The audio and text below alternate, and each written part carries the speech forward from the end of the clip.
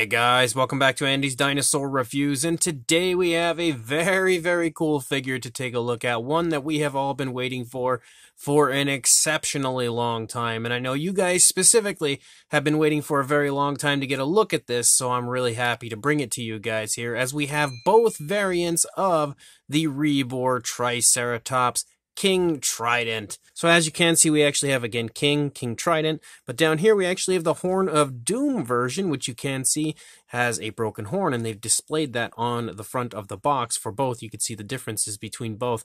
The Horn of Doom version, the box is a little bit bigger than King Trident's box, and I'm not too sure why. But if we go ahead and bring this down here for a moment, the box doesn't have a whole lot going on. Actually, let's get the Horn of Doom version out of here entirely. The box doesn't have a whole lot going on, but one thing that is really cool about the box is, first of all, if you look here, you can see the entire Rebor Collections catalog, and you can see all the different figures, starting with their very first one, the Tyrannus, which was so long ago, and now leading up to the Triceratops. But what's pretty cool is they've officially begun to put boxes, empty boxes here on the other side of the box. So I wonder how long until the entire box is just filled with Rebor releases. But again, I'm really excited to take a closer look at this with you guys. So let's pop this out of the box and do just that. So here is King Trident himself, and man, that is really nice. Like, a lot nicer than I was actually expecting. Like, I was pretty hyped for it, but after seeing some of the images online, I almost felt like the paint job looked a little flat from certain, images that I had seen of it. But here in hand, it actually is not at all. It is super nicely done, and I would honestly say is probably one of Rebor's nicest paint jobs, and definitely one of Rebor's nicest figures. And I'm also blown away by how huge this thing is. Like, massive, so much bigger than the older deceased Triceratops that they had quite a long time ago. And then we've got the broken horn version, and honestly, I would say this one's even nicer than, King Trident over there. I think that I actually prefer this paint scheme over that one. Maybe, I don't know, it's hard to tell, really, because they are both so beautiful. Like, really nice looking Triceratops. And again, very impressively large Triceratops. I was definitely not prepared for how big these were going to be. But I really think that Rebor have stepped it up to another level lately as far as their paint jobs go. Like, they used to deliver some beautiful sculpts, but I never felt like their paint jobs were really as good as they could have been. Like, if you go back and look at their Carnotaurus specifically, gorgeous sculpt, but I really felt like the paint job of the actual factory released figure wasn't as nice as what I was hoping it would be. However, with the last few releases, and specifically these Triceratops, you can really see that Rebor has perfected their game when it comes to the paint jobs of their figures, because these look beyond beautiful. So let's go ahead and jump straight to a closer look at both of these right now. So we will begin with King Trident, and look at how nice the sculpt is. Like, that is some really nice looking detailing, and honestly, it's exactly the type of skin texture I would expect on a Triceratops. Like, this animal just seems like it would have really big, rough, and rugged skin texture, like the hardest scales that you could possibly imagine. I don't know why I just always assumed that this dinosaur probably had that type of skin texture, and I feel like Rebor has captured that perfectly here with their version. Like, that skin texture is gorgeous, and they've done a very good job of applying a dark wash so it highlights all of the scale details, specifically here on the lower jaw.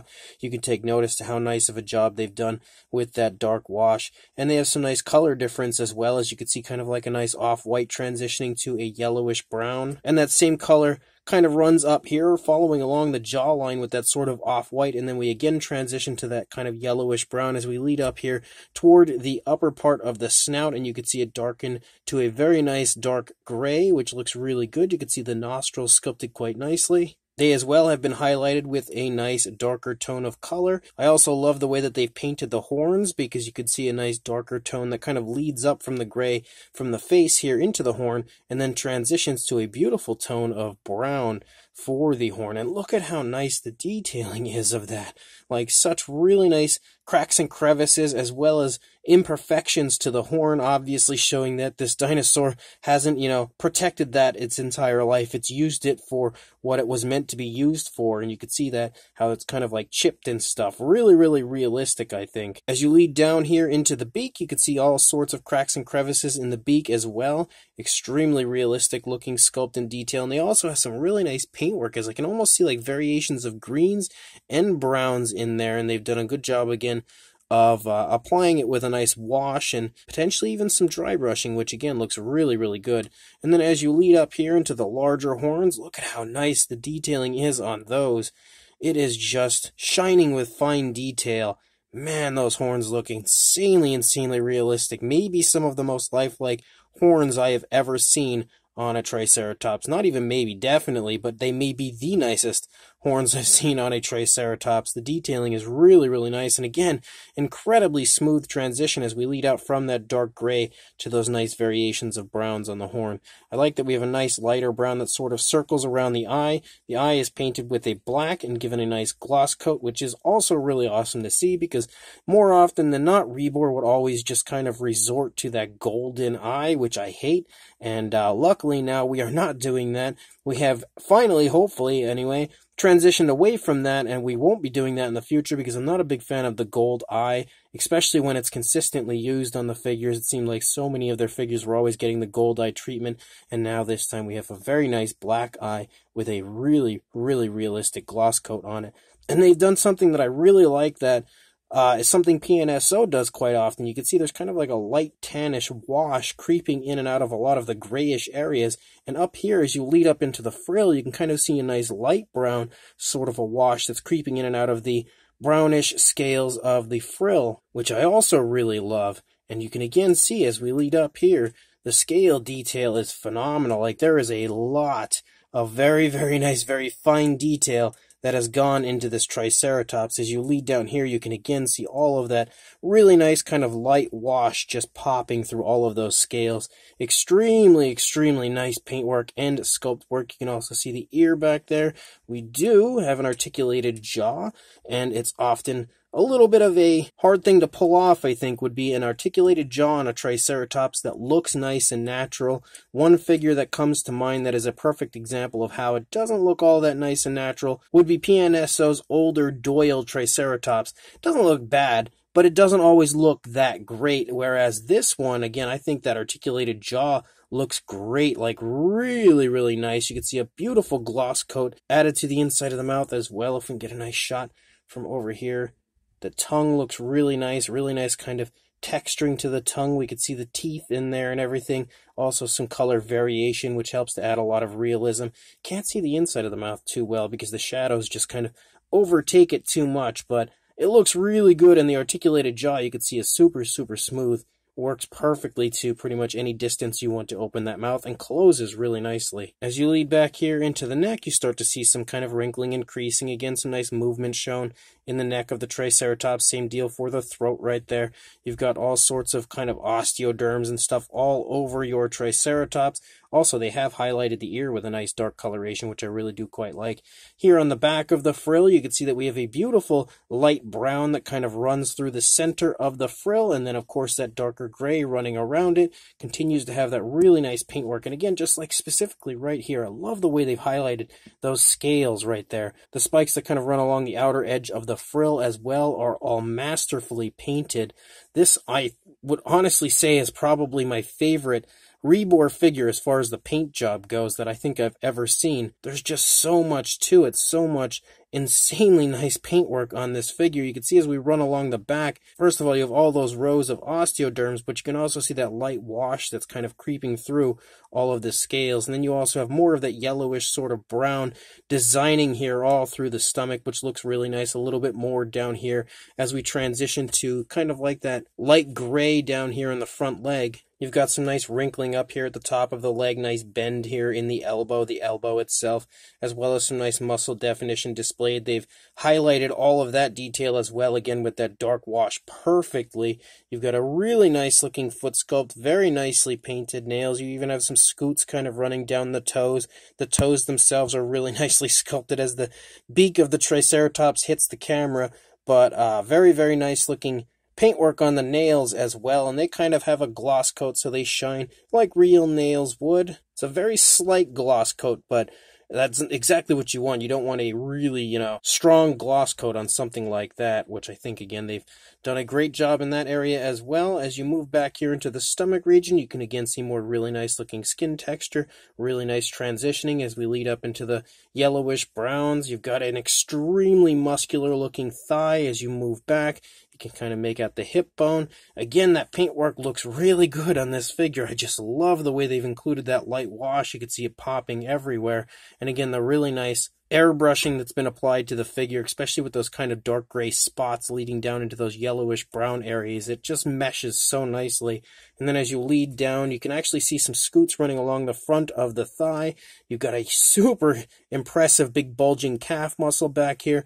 Nice bend in the toes of the Triceratops as it's taking a step forward. You again have those really nice browns for the nails, kind of like variations of browns. It kind of looks like we have a light brown and then a reddish brown that's been maybe dry brushed over, and you can see all of the nails are again painted that same way.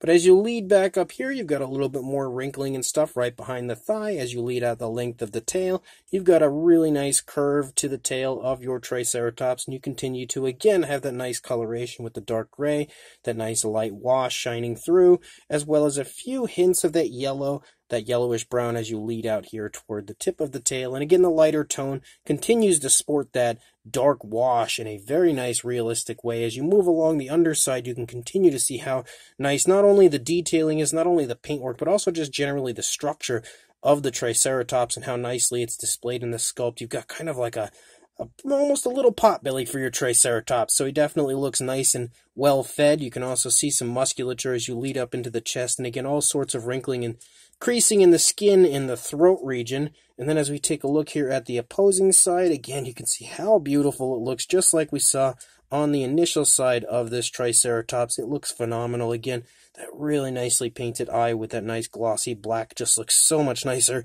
than that gold eye that we would often get from Rebor. And I like that they've given the Triceratops a nice flashy look, especially for being a male, but they haven't gone too flashy, and they also haven't strayed too far from the coloration of the deceased version of the Triceratops that we've had previously. You again have the ear right there. As you lead back into the neck, you can see a little bit more of the neck on this side because the neck is kind of stretching away from us since the Triceratops has its head turned to the left, and you can see a lot more of the kind of tensing and stretching of the skin there in the neck. As you lead back, though, you do see a little less of the stomach region here because the legs are closer together on this side compared to what we saw on the initial side, but you can see that's because the Triceratops looks like it's just kind of charging in.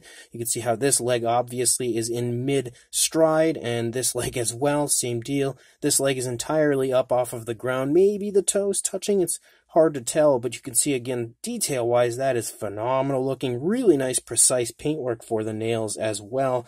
And then again, as you lead up here, you've got that super muscular looking thigh, as well as the big bulging calf muscle yet again. They've also done a really good job of hiding any seams very nicely. Like, you can obviously tell there is a seam here for the leg, or it seems that way to me. Seems that way, that's funny. But I don't really see it too well. I mean, I'm purposely trying to look for it, and I don't notice it. So they definitely did a great job of hiding any of the seams on the figure. But then you lead out here again, you can see the skin kind of stretching as this leg is taking such a far forward stride. And again, that nice curvature there for the tail.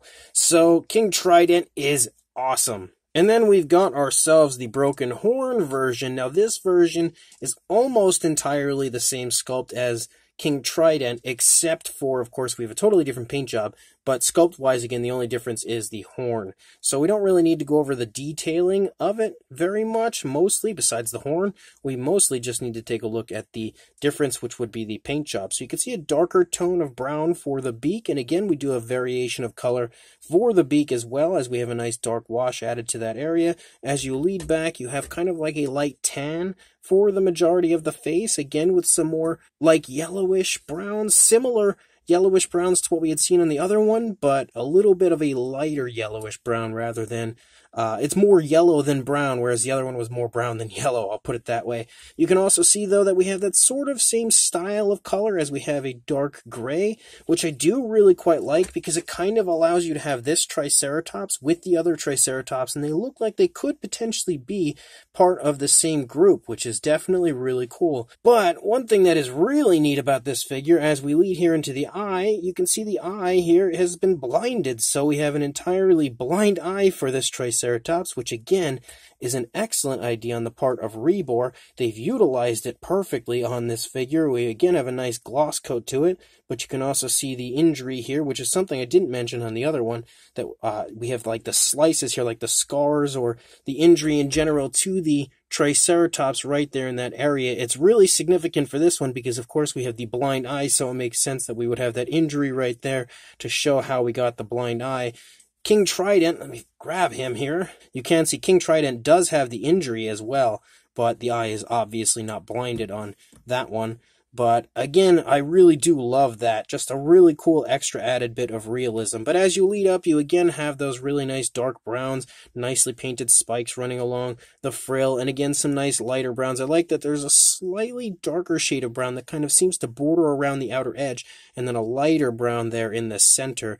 But as you lead up into the horns, again we have a similar style of paintwork for the horns, as we start out with that darker gray and transition to a brown, but the brown on this one is much darker than the brown that we had on the horns of King Trident. And again, the fact that the horn is broken is a really cool touch, very realistic touch, and the way that they've sculpted it out to appear broken is extremely, extremely realistic. Like, I honestly almost don't want to touch it because I feel like I'm going to chip it off because it's broken, but it's actually, of course, meant to be that way, which I honestly say should be a pretty big compliment to Rebor and how good of a job they did on sculpting that broken horn out in a really realistic way. But again, you can see as we lead up here, you've got all that same style of really nice coloration throughout, just like we saw on the previous Triceratops, and just like we saw on the face down here, again with those nice light browns, the darker grays, even mixing actually with a little bit of brown I can see in those grays. The only thing I'm noticing that's kind of missing from this one, which I actually would have preferred it contained, was that nice kind of light wash that we saw in the majority of King Trident. I don't see that on this one, but we do again have a very nicely articulated jaw.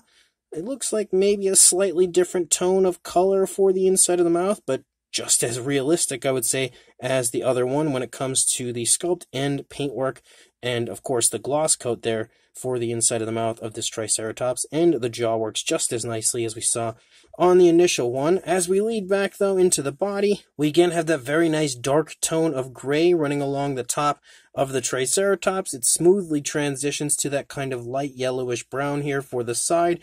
They've nicely dry brushed it over, though. You can see how they've highlighted the scales even in the lighter areas very nicely. It seems like maybe with that dark gray. And again, we transition to an even lighter tone here for the underside of the Triceratops. The nails are much darker on this one compared to what we saw on the other one, as we have some very, very dark browns, similar to what we saw on the horns and the beak of the Triceratops. This one actually has the dark gray running down the entire length almost of the leg, as it ends here pretty much in the wrist area, but you can see that it kind of only runs along the front of the leg, and the lighter tone runs along the back of the leg, whereas with the other one, the lighter tone overtook the entire lower part of the leg. And then as you lead back here, you have that darker gray that kind of stripes down the course of the thigh, which looks really nice. Again, the lighter tone running along the back, and then the entire lower part of the leg is that lighter tone, again with those dark nails. And then as we lead out the length of the tail, we have that really nice striping, again with that dark gray, as we lead out the length of the tail here, with that really nice curve as well. And you also can see that we have a nice dark wash, it seems like, for the majority of the figure. Again, they do a very good job of applying their dark washes in a really realistic way where it's not like overly strong. And they've also dry brushed the detail out again. But one thing that's pretty cool is if we actually come over to the other side of our Triceratops, you can see we have a gorgeously painted eye over here on this side. Nice pupil there and a nice gloss coat. And we can see that our Triceratops is not blind on this side. But look at how much more realistic, again, that eye looks compared to the previous golden eyes that we were getting from Rebor. So really psyched with this new method of painting the eyes. It looks so much better and so much more realistic. But again, the paintwork follows the same trend, of course, over here compared to what we just saw on the initial side. Pretty much it looks exactly the same, of course, which is what you want. You don't want it to differ too much. You can see a lighter tone of like a yellowish brown here on the back of the frill, and then kind of like a light gray that circles around that, and then that darker gray that runs around that. So again, some more really nice color variation for the back of the frill as well. But honestly, both of these Triceratops are amazing and have far exceeded my expectations by a mile. And now, because that closer look took so long, we're going to try to breeze through the rest of this a little bit quicker, hopefully. But again, the size of the Triceratops is huge for a length from the nasal horn, I would say, is probably the furthest point to the tail. You are looking at about 10.5 inches or around 27 centimeters. And then for a height to the top of the frill, about 5.25 inches or right around 13.5 centimeters, I would say. For a size comparison, there is Mr. Papo T-Rex, the Attack Pack Colovosaurus, and Robert Muldoon from the Mattel Jurassic World toy line. And it's not often that we see Mr. Papo T-Rex dwarfed so badly back there, as that Triceratops is actually hiding him quite well. Obviously, he's peeking up over the top of it, but that Triceratops, again, is so impressive when it comes to a size. Like, I was just not expecting them to be as large as they are, and I feel like Mr. Papo Rex standing there looking so small next to them is a very good example of how large they are. And then for another idea of the size, look at how huge it is compared to the PNSO Triceratops. This is the more recent PNSO Triceratops, and the Rebor version, again, looks massive next to it. And then for another comparison, we have one of the classics when it comes to Schleich and their Triceratops, their older Triceratops, and you can see, obviously, there's no comparison at all when it comes to size between these two. We've also got the Papo Triceratops, which you can clearly see is a little bit closer. It's getting there as far as the size department goes, but still not quite there. And here we've got a Mattel Triceratops next to the Rebor version, and the Rebor version is still bigger than even the Mattel Triceratops. But here's a comparison I was really excited to see, as we've got King Trident next to Kiss from their Tyrannosaurs from Rebor, and these two, again, look very interesting next to each other. But again, one thing that I feel like you can really see is how impressive the size is on the Triceratops. It is gigantic, way larger, again, than I was expecting it to be. And now we have the, deceased version of the Triceratops from Rebor next to King Trident and his broken horn buddy, and look at how huge it is compared to this one as well. Again, I thought that King Trident was meant to be kind of like the male coming in to protect his female against the Tyrannosaurus Rex, but the size difference between these figures makes it look more like King Trident is an adult, and the deceased version here is more of a juvenile, like much, much younger than King Trident, again, in my opinion. But the one thing that's, kind of like the overall comparison we probably all want to see, and I'm going to have to take one of the Triceratops out to show it, is the Rebor Tyrannosaurus Rex facing off with King Trident, which is the diorama that we've pretty much been waiting years to be able to complete. And again, that Triceratops definitely looks like the T-Rex's worst nightmare. Like, he absolutely would not want to mess with a Triceratops of that size, as he is very, very close to taking some horns straight into the throat. So, very cool to finally see this entire thing come together. But again, so impressive to see how large King Trident actually ended up being in comparison to every one of these other figures that were included in this kind of diorama that, as far as I'm aware, was meant to all go together. It's also pretty cool to look back on Rebor's original T-Rex and see how really cool it actually was. I forget sometimes how nice that T-Rex was. Again, as a whole, hopefully these were the comparisons you were looking to see, because I felt like those were probably the most important ones to get a nice look at overall. So these brand new ReborTriceratops figures are absolutely gorgeous, like on another level of beauty, I would say. I am beyond happy with both of these Triceratops, and honestly, when I first pulled them out, I thought for sure I liked the broken horn painted version better as far as the paintwork goes, but now, after, taking a nice closer look at the two of them, I think I would probably lean more toward King Trident as the better of the two when it comes to the paintwork. Like, the realism of the paint on King Trident is definitely a lot more impressive than what we see on the Broken Horn version. But that's not to downplay the Broken Horn version, because the Broken Horn version as well is fantastic when it comes to the paintwork. Again, the sculpts of both are incredible, super highly detailed as always. Rebor definitely puts a lot of time and effort into sculpting out their figures and making sure that their models look super, super impressive in the detailing department. They consistently post images and stuff as they're progressing to show you how good the detail is, and just in general, looking at the length between when they'll post an image to the next image shows you how long of a time it takes for them to actually sculpt out their figures. So it takes them a long time, which means they put forth all of their effort to give you the highest quality sculpt, and I feel like it always pays off in the long run when it comes to the final product. And you can see that again here with this Triceratops, because as a whole, the fine detailing as well as the overall appearance of this Triceratops is definitely one of the nicest I've ever seen. And they've done a very good job of kind of giving it that male, very big, tough, and impressive look to the Triceratops as well. And of course, the paint jobs are phenomenal on both. Again, I'm leaning more toward King Trident as my actual favorite for the two, but I really do quite love both of the paint jobs, and I like how they're similar but not exact, so that you do have some difference, but I also like the fact that they look like they could again be from the same group of Triceratops. All of the paint is applied in a really nice naturalistic way. Really nice washes have been applied, nice dry brushing, nice airbrushing, all kinds of really nice methods of applying the paintwork were used, and the outcome, in my opinion, is one of Rebor's best painted figures that I've ever seen. I would actually say I think the paint jobs of these might be even better than Kiss and Tusk, which were very highly praised figures from Rebor, but I feel like the paint jobs of these might be even better than those. And then, of course, you have the opportunity to articulate the jaw, which is pretty fun, and then you also have the broken horn on one, which is really fun. I love that addition. It's also cool to have two different variants, but having one that's actually a little bit more than just a paint variant with an alternate sculpt for the horn, which is also really, really cool.